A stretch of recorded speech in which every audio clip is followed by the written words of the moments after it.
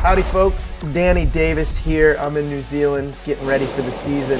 The first big event for me is going to be Dew Tour. It's back at Breck. The Dew Tour has gotten a bit more creative this year and created a modified super pipe with hips in and a transition jump on the way out.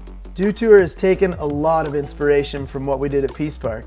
Hopefully the new layout will change up the runs and make riders get a bit more creative. Slopestyle is going to be broken down into two different sections. One is going to be all jumps. The other is going to be all rails. There's still going to be an individual competition, but the team challenge is something new. Each brand will have to pick one rider for each discipline: transition, jumps, and rails.